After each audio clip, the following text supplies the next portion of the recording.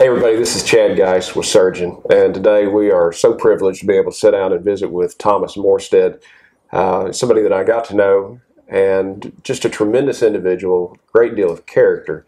And as what we want to do is talk about this message of Surgeon, this identity. We want to encourage you to go to surgeonrevelation.com. We're the ones sponsoring this video today, but the intent of this is to make a difference in people's lives through a message, through an identity, through these characteristics that I think that we all set back and we understand are something to be respected and admired. But we want to look at them in a little different light than maybe you've thought of in the past. Thomas is a notable football player for the New Orleans Saints, and just in my time that I've been exposed to him, been able to be around him, he certainly expresses these characteristics of a surgeon, which, as we stop and consider what a surgeon does, is a person who makes a difference in other people's lives through their gifts, their talents, their hard work, their dedication. They truly change other people's lives through that. And so we're going to talk about that today with Surgeon. We're going to talk with Thomas. We're going to talk about how he's a surgeon and these characteristics that I've come to see expressed in him as he is a football player, but does so many things beyond that off of the field. So Thomas, we thank you for your time today. It's great to have you with us. Let's kind of jump right into this thing. You know, we met maybe in an unlikely way because I'm not a big football follower. Right. Grew up in a small town, didn't even have football, and go Pokes. But you know, I want to mention some people: Philip Elliott that works for me, and Laura Daniels that works for your foundation. Actually, put us together in terms of an introduction, kind of seeing some things. Laura came across our website and saw kind of the idea that was presented, this identity that was presented through it. And so this is such an expression of who Thomas was. So she reached out, and Philip said, hey, you know, I know you don't follow football much, Chad, but you need to kind of take a look at this thing. I think there might be something here. And so they put us together about a year and a half ago, something like that. About a year ago, yeah. And through that time, we've just I've kind of gotten to know you a little bit, and we just want to talk about your story. You know, I want to have people get to know you the way I've gotten to know you. This identity of surgeon, we want to kind of unpack it a little bit today, and kind of explore how it really is truly just a decision to make a difference in people's lives, and it's a reach beyond occupation. It's impact beyond occupation, and you don't necessarily think as in terms of a football player, maybe changing people's lives through what they do, but that's where we want to go to today. We want to kind of talk about your impact, some of the things you do beyond your on-the-field activities to your off-the-field activities. So let's just jump right into it. Let's kind of go back to the beginning. Let's talk about maybe where you grew up, where you came from, what's brought you to where you are today. So let's just kind of roll the reel back and let's say, where's Thomas Morstead from? What's Thomas Morstead all about? Let's go to the story. Pearland, Texas, which is a suburb of Houston. You know, I guess my story is like everybody's story. It's got lots of different twists and turns. You know, I was not the most likely NFL athlete. I was probably the least likely NFL athlete entering high school, and you know, really focused hard on my academics, and that was going to be my way to kind of make something of my life. And you know, I was able to get an engineering scholarship because of my studies in school, and had the opportunity to try out for my college team. I went to SMU in Dallas, and you know, I was a late bloomer for sure, and I had to come back and try out again the second year. Mm-hmm. And you know, everything started clicking right around 20 years old, and my focus definitely turned towards football more then. And by the end of that 5-year period, I was drafted by the Saints, and I've been in New Orleans for a decade now.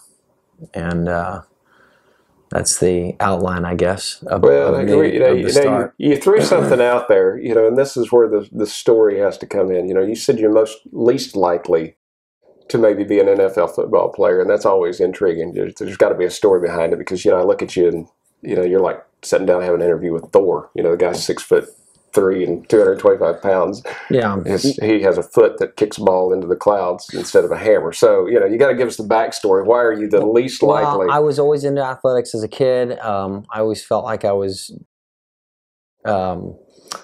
gifted at a young age, and I loved competing, and I loved sport, and I loved running and racing, and but I never, as everybody kind of goes through adolescence at a different time in their life, and I was on the extreme back end late of that, and so when I went into high school, I was about the smallest boy in the high school to start ninth grade, which is challenging when there's 4,000 kids in a school and you're trying to be in athletics. I broke my leg first scrimmage of high school football in August of 2000, and just really didn't feel like it was in the cards for me to, I wasn't enjoying it. I didn't feel like I was being protected at the time, and I was just this small, kind of terrified kid. Now, you say small, because I'm sitting here looking at a person before me that's not small. I mean, you're my brother's size. He got all the groceries growing up, so kind of put a framework around that for our listeners. Well, I just remember being 5 foot, 90 pounds, first day of high school, and I'll have to get you a picture to prove it, because no one believes it. 5 foot and 90 pounds. Yeah, my 13-year-old daughter is actually taller and weighs more than that. So yeah, so it was kind of a very unique, that I still hadn't grown at all at that point, right. And so I loved football, I loved soccer. Bunch of other sports that I played, but it's just tough to compete in a big high school like that, right. with so many gifted athletes, and so it just didn't feel like it was in the cards for me. And I really, I studied really hard. I would say I was I think a good thing that I had going for me is that I was open to being challenged all the time. I wasn't trying to take the easy classes to right. just get through high school. I was, there was something about it that I wanted to be challenged, and so I really did that all through high school, and it's paid dividends for sure. So, I mean, I guess it's what it sounds like really as you're talking about it. It always came down to a function of choice. It wasn't necessarily, your desire to play football, or, you weren't necessarily just scholastically, automatically a genius. I mean, you always made that choice to push. Yeah. But I'm not sure why I did that and why other people don't. So I didn't know that at the time, I guess. It's just part of kind of, some people are driven, some people have different qualities about them, and for right. whatever reason, I just wasn't afraid of failing, I guess. And I wasn't afraid to, I wasn't looking for the easiest route. That wasn't in my mindset, I guess. And so very fortunate for sure that's kind of the way I thought about things at the time. Right. So, I guess coming out of high school, you weren't thinking going to the pros. You weren't thinking professional athlete. You were scholastically based and scholastic bound. Yep. I mean, you left football, but to tell the future and think I'm going to be playing for, NFL team. Right. I didn't even have college aspirations, even my senior year when I went out for football. It was just to have a great experience. My mom convinced me to just go out and give it a shot, just to be a great experience for my senior year of high school. And our town kind of shuts down on Friday nights. And so I went and talked to our head coach, I think 2 days before school started, to see if it was, if they would have me, and he was glad to have me. They already had a kicker, punter that was the guy that was starting, right? But they would love to have me as a part of the team, and so I just, I tried my best to get better every day. And as the season went along, I kind of took over different jobs, whether it was punting or kicking, and and when the season ended, I thought that was it. I didn't have a thought of planning college at that point. And then, the week after we finished our season, there were some college coaches there that I got pulled out of classes 3 times in one day. I remember, to talk to different college coaches about playing college football, and that was the first time that was even an idea that I could try to do. Um, so, yeah. As you look at that and you look at how things kind of progress in life, this, again, this foundational expression of a surgeon, because, we as a society, and I will back up a little bit, this identity of surgeon, I think, is something that we can all kind of wrap our heads around in terms of respect or somebody to look up to, because we inherently know what it takes to become a surgeon. It takes years of dedication, skill, hard work, some intellect, and we know, the outcome of that should be to make a difference in people's lives. And so as we kind of talk around some of the things that you're doing off the field that make a difference, I think it's important maybe to stop and think about some of these people that are making a difference in your life, because there was something and someone that put you on this path that had to give you that encouragement along the way. Some people make it through without that, and it's a tremendous triumph. But as we got to visit a little bit and got to know each other, it sounds like you were surrounded by a lot of people that were an encouragement to you. And you talk to us a little bit about, either growing up, your parents, maybe people, whether it was coaches that encouraged you through high school, through college career, and even beyond that, some people that have made you and influenced you to be who you are, because you're a remarkable individual. The more I've gotten to know you and speak with you, we want to maybe kind of hear about some of these influences, people that were, these surgeons to you that changed your life, that made your life better as a result of their actions and their, influence. Yeah, I would say number one, my parents.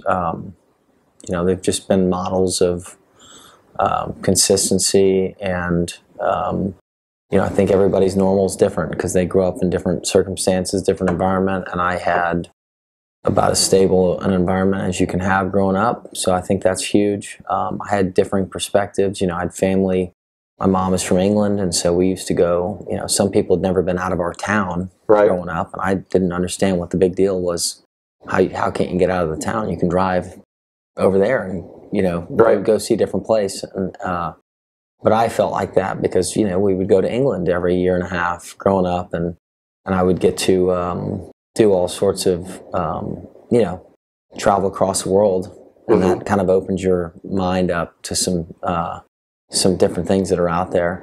And I've just had wonderful mentors and coaches all along the way. I had a great soccer coach, George Dominguez, from 6 years old to 18 years old. Me and his boy were the same age, and so I had that for 12 years, and that was on a primarily Spanish-speaking team where I was kind of in the minority, and that was unique to get a different perspective of a lot of those different kids' lives and the differences between mine and theirs.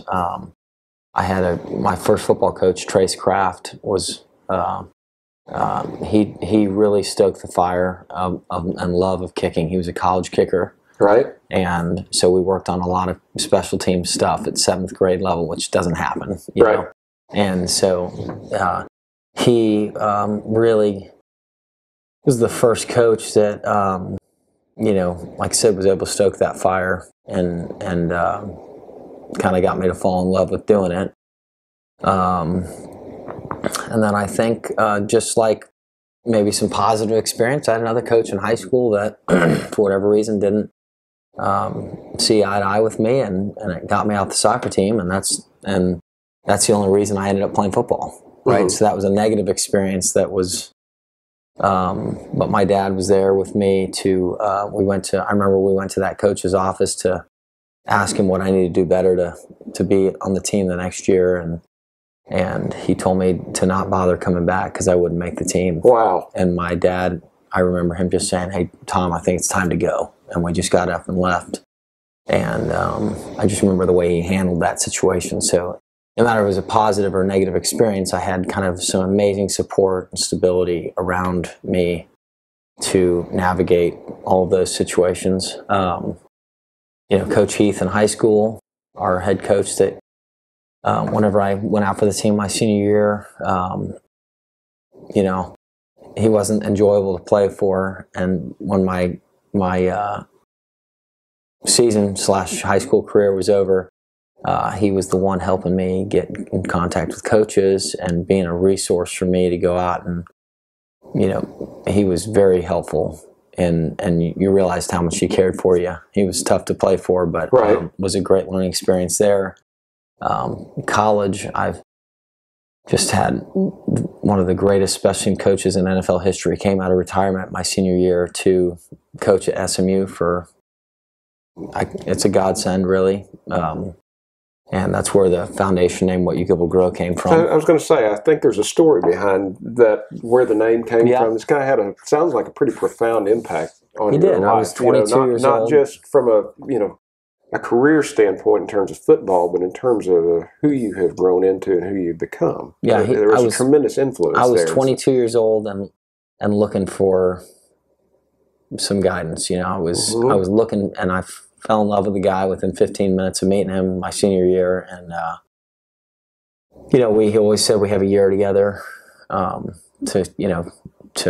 learn and to, and he really never taught me how to punt a ball. I mean, it was more about how to live your life and what's important and what's to be valued. And he just lived it. He was a great role model. Anybody that ever played for him, it's kind of like a fraternity. Like when you know somebody that knew him or played for him or coached with him, it's all a sense of pride that we all have that connection. Right. He meant a lot to a lot of people. And so I've had him, my kicking coach, since my senior year of high school, is the premier kicking coach in the United States now, Jamie Cole, and he's godfather to my oldest son, Maxwell. And, I just have had a lot of wonderful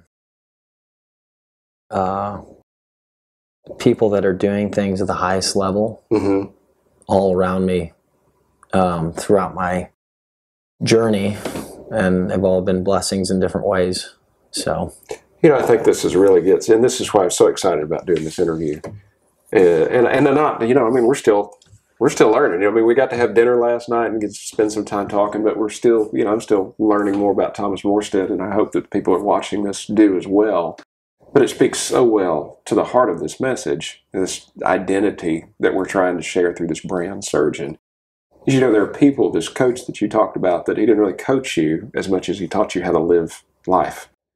And if I understood that correctly, and that had profound impact that moved beyond the field. It affected you certainly in your ability to play football, but in terms of the bigger picture of life, maybe one of the most influential people that came along. So that kind of brings us up to, I don't know, I guess we're going through the process here. So you're playing at SMU, but how do we get to the New Orleans Saints at this point?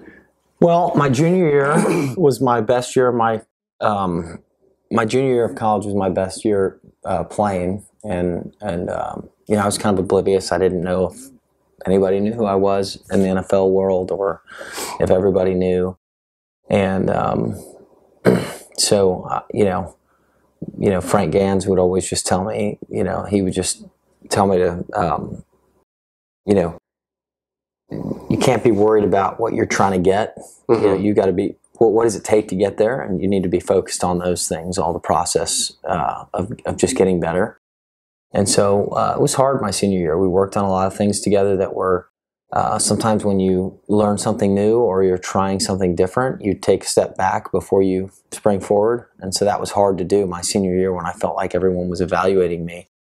And so my senior year statistically was not great. And that was really difficult, but he kind of, he'd been there and done that. And so he had skins on the wall to kind of, for me to trust him in the process of doing that. And, it was just amazing. It was an amazing year, especially going 1-11. It was really a special year to feel like you were enjoying the year when it was so tough for the team. And so I actually got drafted on April 26th of 2009, and then he passed away the day after that, which was just, wildly bizarre. That he would always say we have a year together, and it was just kind of it's just a bizarre how it happened. Right. And so I got drafted by the Saints, and I could never have imagined still playing here. I mean, Right. it's been a decade now, and I've had lots of success. Won a Super Bowl and been to the Pro Bowl, and have been kind of at the top of the league every year, and the metrics that I'm measured by. And so it's been an awesome experience, and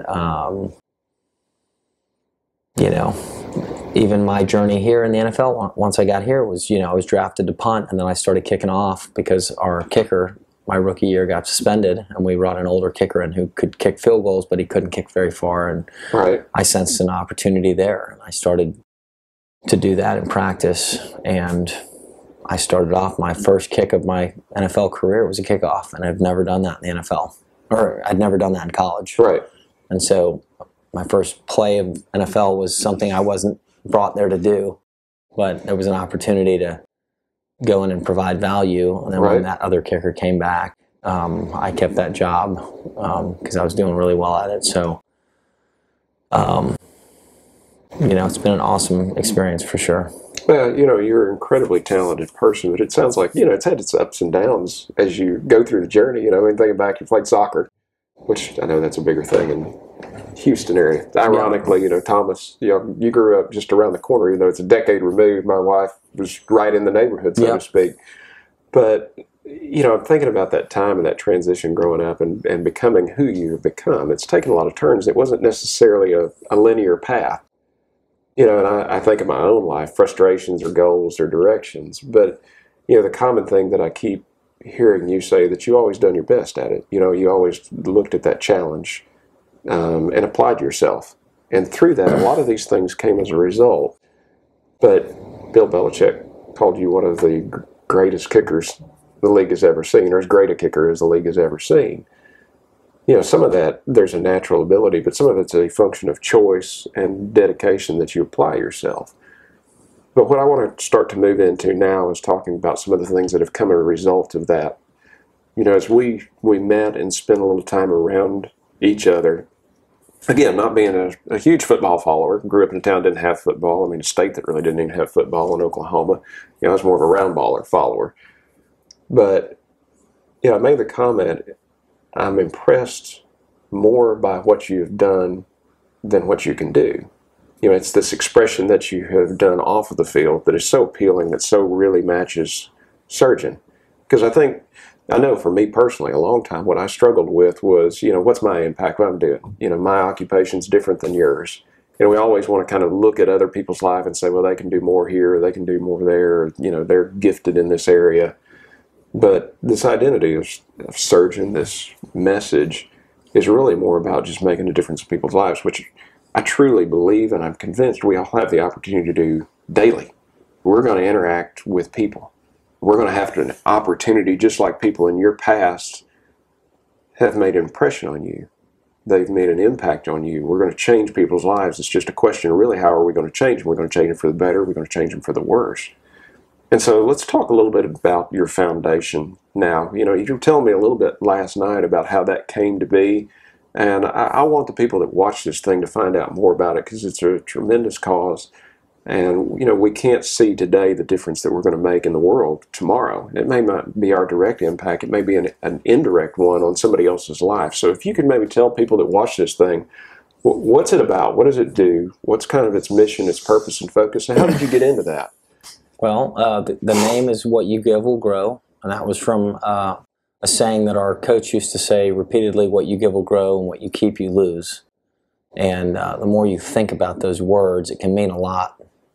It can apply to a lot of situations, and so I just always knew I wanted to honor him and what he meant to me, and it kind of was the perfect name for it. Our foundation does a little bit of everything. We focus on pediatric, kids things that are. We focus primarily with oncology, and we try to provide experiences for kids, because there's a lot of emotional trauma that goes on when especially if you're dealing with some chronic illnesses. Mm-hmm. Kids are faced with dealing with things that they really shouldn't be faced with, and so it's just it's called Child Life in the Hospital, and it's basically the social, emotional aspect of kids being kids, Patch Adams effect, if you will. And anyways, that's one of many things that we do. We put on a prom every year on Good Friday of Easter weekend. Very cool. For I think this past year was between 150 and 200 kids that are going through cancer, blood disorders, different things like that. And it's a chance to, get them dolled up, get them in a nice suit, get them in a nice dress, have a fun night out. We throw a parents' party next to it, right? But not joined, right? Because it's not cool to go to a dance with your parents. Yeah. And it's what's really cool about it is the kids all connect with each other, and they can make real relationships with kids that are going through similar things that they are, because no one really knows what they're going through except for themselves. Right. And then the parents' party is a whole nother thing that's so special, because the parents then connect with each other, and they are all becoming resources for each other in the process that they're in. Some are just at the end of a cancer treatment. Some are just starting. Some have beat it. Some have beat it and it came back and are back in it again. And so they all have these life experiences. There's no manual on what to do when your kid gets cancer, right? There's good doctors, there's bad doctors, there's experienced, there's inexperienced. There's people that come from different schooling and different thoughts. And so when you've got people that have experiences, they can all share with each other, and they've kind of created their own community, which is really special. And so that's just one of the things we do. We very much pride ourselves on being reactive. So most foundations set a budget and try to raise the money to do those things. We try to raise as much money as we can, and then we see what needs there are, and we go try to attack them. And also, we are, like I said, we like to be reactive. We don't just have things that we're doing all the time, right? Sometimes there's nothing for a few months, and then something happens, and we can make a decision as an organization to make an impact in that need that has arisen. And so that is really a special thing for us. That I say us, our organization, to be able to be reactive and meet tangible needs of certain groups of people when they arise, instead of just doing things to do things. Yeah, really cool story about this too. That first time that we ever met was through a request to donate something for a fundraiser up in Monroe, close to the community that I live in, and where we donated a bag. And I was actually going in. I was at a dentist appointment. And people were like, "Oh, you got anything?" I said, "Hey, is my lip going to be done?" Because you don't want to be at the party with stuff drooling out of your mouth because they overdid the Novocaine or whatever it was. And I said, "Yeah, I'm going to this event with Thomas Morstead," and it was really cool. I don't know if you remember this, and I probably get the details a little bit fuzzy, but basically, a person at this dental clinic had somebody that had been affected by your foundation. They had a child that had gone through cancer treatment or had gone through something. I don't exactly remember the details of it, but that what you give will grow. Sometimes we don't see the growth that goes beyond us, but it was just such a very tangible way to see the impact you're having that you may not ever even see yourself. As I'm getting a story completely removed, I haven't even met you yet, of how you've impacted other people's lives through this foundation.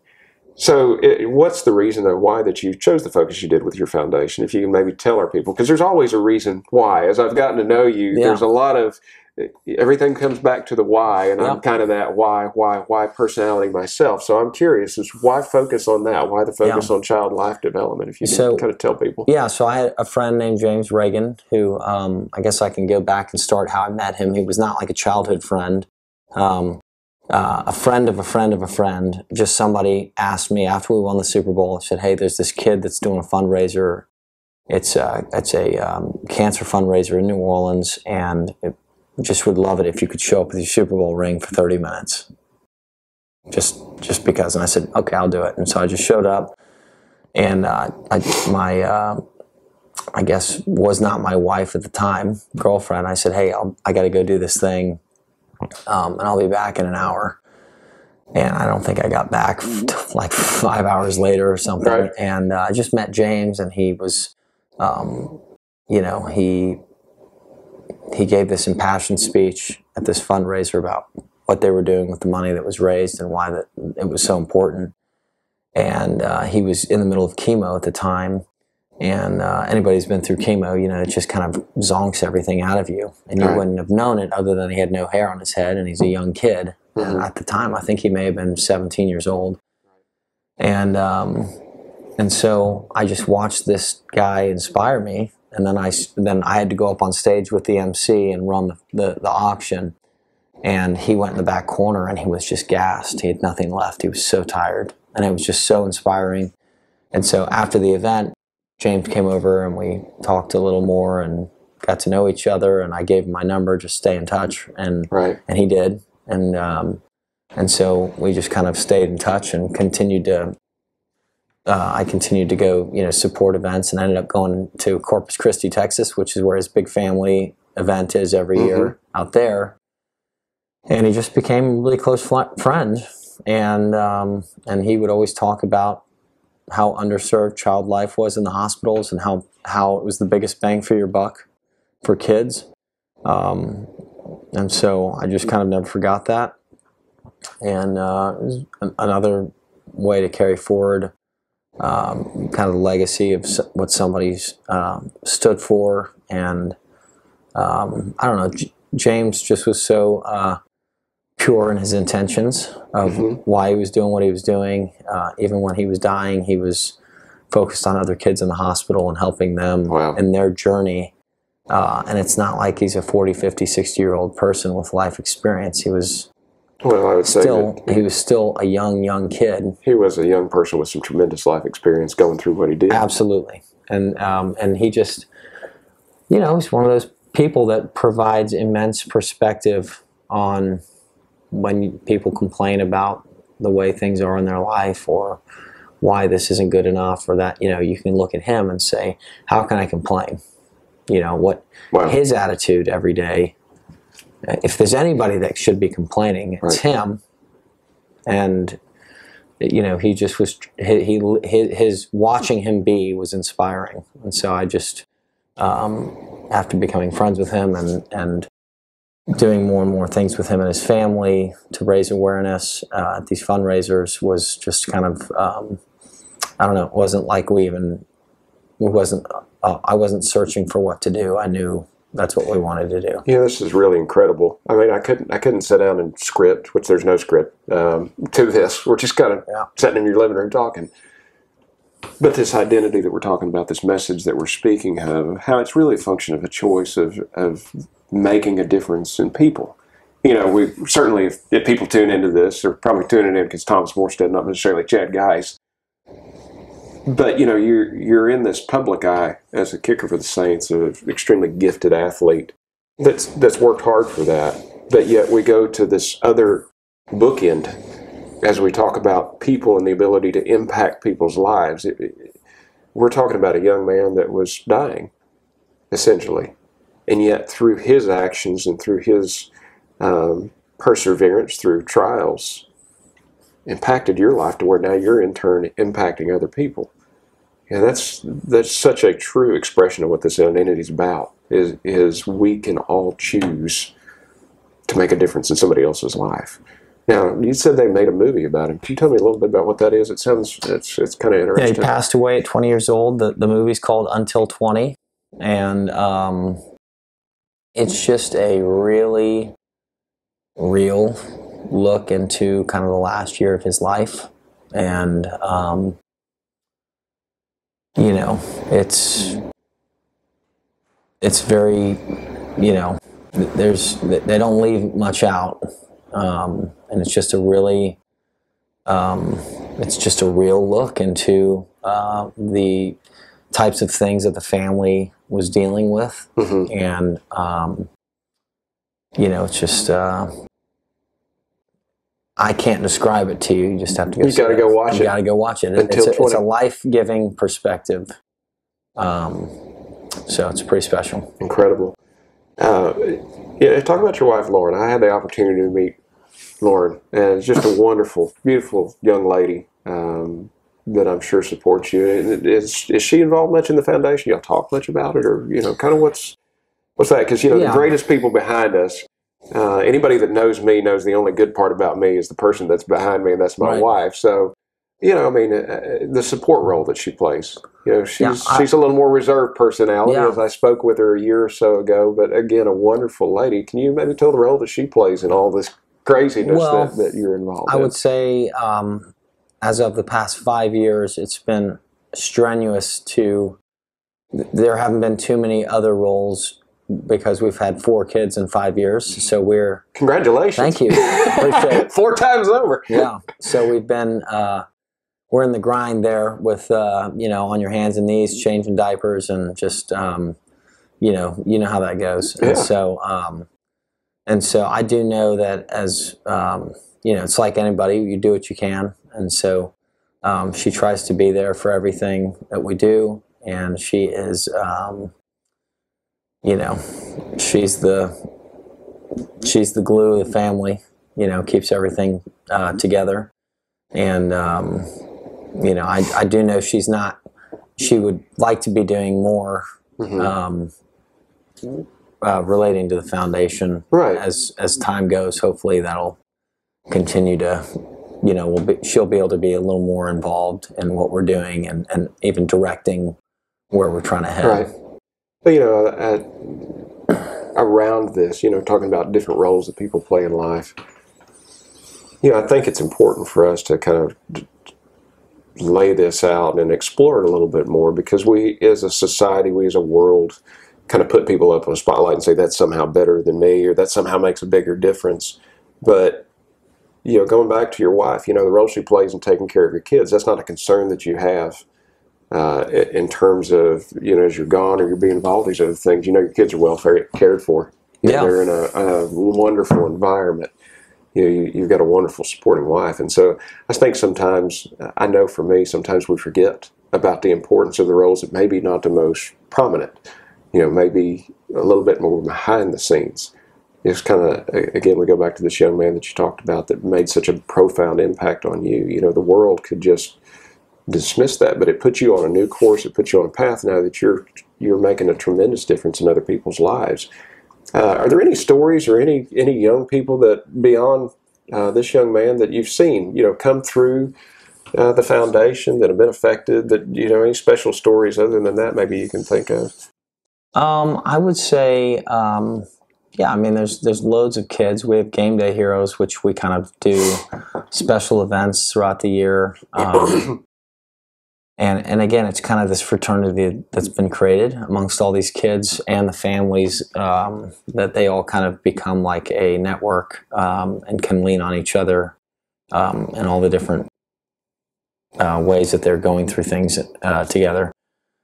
And just seeing, you know, kind of, you know, you've got some kids that are energetic, some kids that are shy, Right. some kid, you know, everybody's got their own personalities, but to kind of, it's honestly, you get more out of it than you give, really, because these kids, they are so resilient, and they're so, I guess resilient's the best word, but they're just so, they inspire you, because you almost find yourself asking the question, would I have the same attitude if I were in their shoes? You know, and that's, I think that's a hard question to ask yourself. Sure. You know, and so, but there's not, you know, one kid that I'd want to highlight over any. There's a ton of kids that Sure. you just see them. You know, we do have one kid that's he seems to have taken a bit of a leadership role in the hospital that he is in, as far as making sure that other kids are okay, Right. you know, or being a resource for them. But the kid's, you know, 13 years old. Right. And so just seeing kids kind of come out of their shell a little bit and realize that they can make that, you know, that little difference in their world that they're in and that day is pretty special. Yeah, I mean, you so graciously agreed to sit down and talk with us kind of about the things that you do and the impact that, you know, you're having in the world, even though that wasn't what was in your mind 20 years ago when you were, you know, like the little bobblehead football kid out there on the field. You know, you see him running around and the helmet's bigger than the kid is. So, you know, your life's had this crazy journey, We've talked a little bit, Thomas. I mean, can you share some of your thoughts on how you see this surgeon? Because this is, one, we want to promote an identity, and through this we want to encourage people, to live a life that's beyond themselves, whether it's in sports, whether it's in their workplace, whatever it is they do. We want them to understand that there's value, no matter what it is you've been placed here on earth. Everybody's been created with a purpose and given a purpose.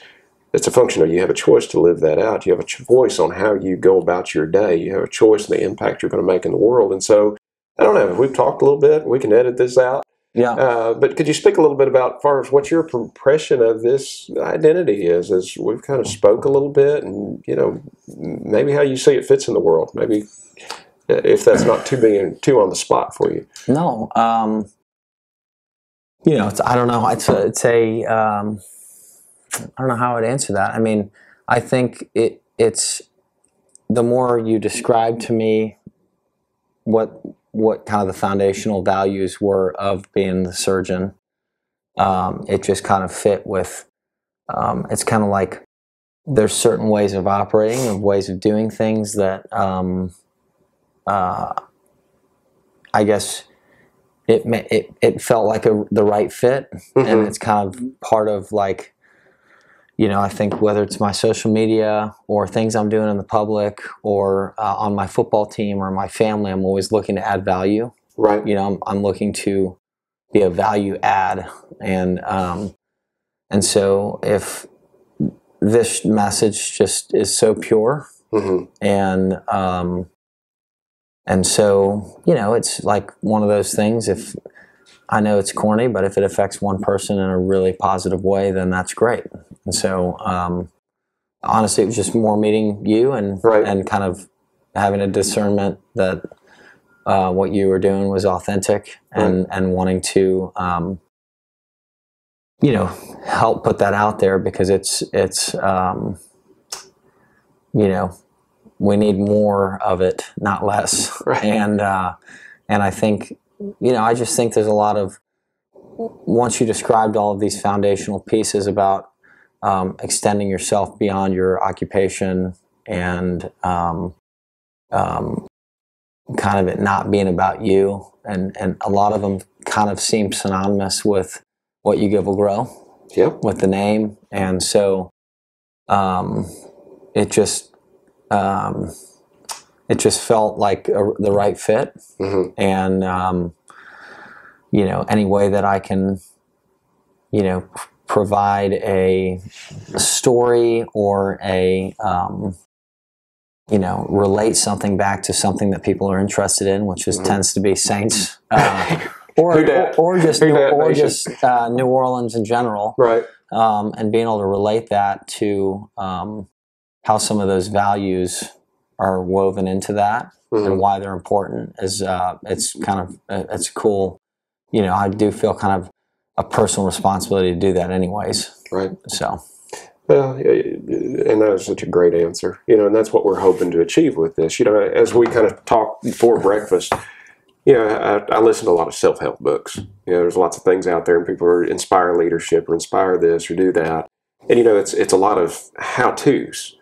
But to me, being kind of a simple guy, I do a lot of different things. We've talked about kind of my other day job I've got, and people can see that. It's, it's out there on social media. I've got several different businesses I'm involved in. And a lot of days, people walk up and go, "Hey, man, is your boss around?" Like, pretty close by, It's just kind of, I learned a long time ago to be happy and find purpose in whatever I did, do it to the best of my abilities, and it would, in fact, have a purpose to it then. And so, kind of the shortcut for me with this identity of surgeon, it kind of came out of my own personal struggles of looking for this sense of self-worth in whatever task I was doing, because, it wasn't maybe as notable as kicking a football or being in a Super Bowl. It was a little more kind of brass tacks and down to earth and, out in the woods kind of stuff. And that's where this identity was born out of. But for me, it's a shortcut for people. Because it's hard for people a lot of times to wrap themselves around self-improvement or becoming this person or becoming that. And you listen to all these things, and it all kind of starts to become this stirred-up soup that's maybe hard to follow. But we can identify with what a surgeon is. We know there's an inherent amount of time, effort, energy, dedication that goes into becoming that person. We also know that unless you do something with that impacts another person, you're not a surgeon. You're not, if you don't help other people through the things that you've developed, you're just a well-educated individual.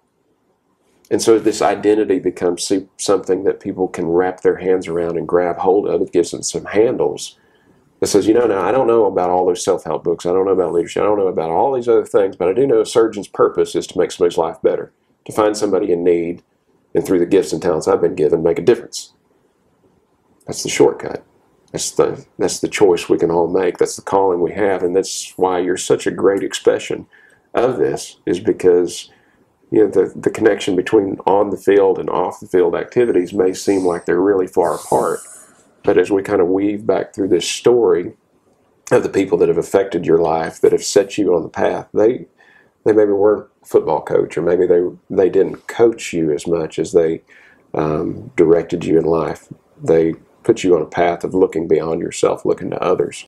So, as we kind of close up here, Thomas, is there anything that, maybe words of wisdom that you would want to share with people in terms of,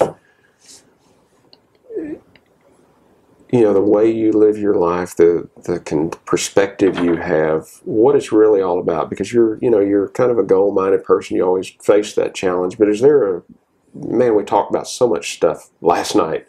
I was just so impressed with the depth that you have at your age relative to a lot of people. I mean, it doesn't really matter what your age is, but there's a ton of depth to you. Any most profound things beyond the what you give will grow comment, it fits your foundation. Is there anything you want to share with our audience? I don't know. I mean, just kind of getting the flow of this whole conversation. I think, I think it's like there's a lot of things that people could struggle with in life, or issues they could have, and some of them were in their control and some of them weren't. But I think big thing is just acknowledging where you're at, like just whatever that is, and not to someone else, but to yourself. Right. And also realizing that on this earth there's no finish line. That's a finite place. Like, you're not going to have made it or gotten there. It's like a process of just, it never ends. Right. So I think if you can, so much of today's world is so short-term oriented, or seeing something now, or getting something now, or in the very short term. And I think the more you can be, long-term oriented, and process oriented, that there is no kind of mecca here, that, it's just a process of continual improvement. If you can acknowledge that, then you have a chance to really excel. Right. I think sometimes people look up and they see this big mountain. Right. And I think one of the things that I've been fortunate with is that when I'm climbing something, I very rarely look at where I'm trying to get. Every now and then you need to assess if you're moving in the right direction. Right. But I'm very much a blinders on. Just take the next step. Don't worry about tomorrow. Right. Just put your foot in front, and then put your next foot in front, and just keep making that decision that you're going to take another step, right? And so it makes it a lot less daunting in your mind, and so I think I've been able to do that, and but I just think it's about knowing that there's not you're not going to attain something and be happy. Like, you're not going to if I could just get this, I would be happy. Or if I would just get that, I would be happy. I don't think I don't think that's real. I think about winning the Super Bowl. Like, it's not about the trophy, right? It's about the relationships. We all did something together, right? And we get to say that for the rest of our lives as a group of men. Right. That is special. It's not about the hardware, right? And it's not about the bonus check we got for winning the game. It's about it was, you remember all the experiences, the processes, the relational stuff. And so it's just, I guess, To me, I guess it just boils down to my kicking coach a long time ago. At the very first camp I went to 15 years ago this summer. Actually, maybe 15 years ago to the day, if I look at my thing. But he, at the end of camp, gave a talk on goals and priorities. And if if your priorities and goals don't match up, then you're not being honest with yourself, right? So if you really want to be a good student, you need to study, right? Right. Don't say you want to do this and then not put the work in to get there. And so it's just constantly reassessing. Do those line up? Right. And then I think just keeping perspective, constantly keeping perspective. A lot of what people ingest or digest in their lives is the best of someone's life, the highest moment, the best photo they got when they took 100, or the best experience, and that becomes seen as normal. Right. And that's not normal. People don't put their dirty laundry out; they put their fanciest stuff on. Right. It's about an image, and so that's why I think it's just important to be centered in something that is not of that. I guess I could go on and on. There's lots of different pieces. Look, I'm sure this will be kind of chopped up in a lot of pieces and share a lot of sound bites, and there's just some great nuggets of wisdom here that we can pull out of this thing. And again, my whole front, my whole purpose, drive, intention of Surgeon. Yeah, we've got some great products that we kind of talked about. They're really supposed to be a reminder and a representation of this identity. We gave you some stuff that hopefully you'll enjoy, but that's not where your significance is found. It's not this thing, and we get hung up on that in our world. This thing, as you said, winning the Super Bowl. If that thing was where your significance was found, you've done it. Now what? Now what are you left with? It's going into living beyond yourself, and what this brand, this identity, hopefully will simply serve as an expression to people of, one, the way you see them, hopefully the way you see yourself, and hopefully will remind you of the responsibility you've got to live beyond yourself. Whatever your gifts, whatever you have been put here to do, that you won't waste it. Because that's the greatest tragedy I see. There's so many people that are so talented, and they may not recognize their talents. And again, we're talking about high level NFL football player and stuff here. But me personally, I watch the guy that runs a paintbrush. That you come into a beautiful home, or you come into a big office building. It's like, who's greater? The guy that works in the building, or the guy that created the building for the person to work in?